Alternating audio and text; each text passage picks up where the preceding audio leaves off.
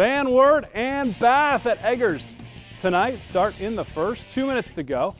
Wildcats up 7-0. Van Wert has the ball. Colin Smith stays on his feet long enough to make this throw to Ryan Stoller. Brought down by Tyler Shoby of Bath. Nice pick up there. Smith then. The senior hands off to Justice Tussing. He gets stopped right away. Shobe is in there once again. Van Wert gets to the 24-yard line on 1st and 10. Can't get in the end zone, so they kick it. Here's the Cougars with the ball again.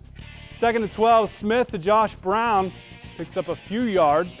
Then Smith goes down. That tough Bath defense getting in there.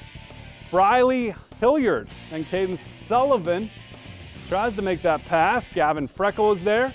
How about this play?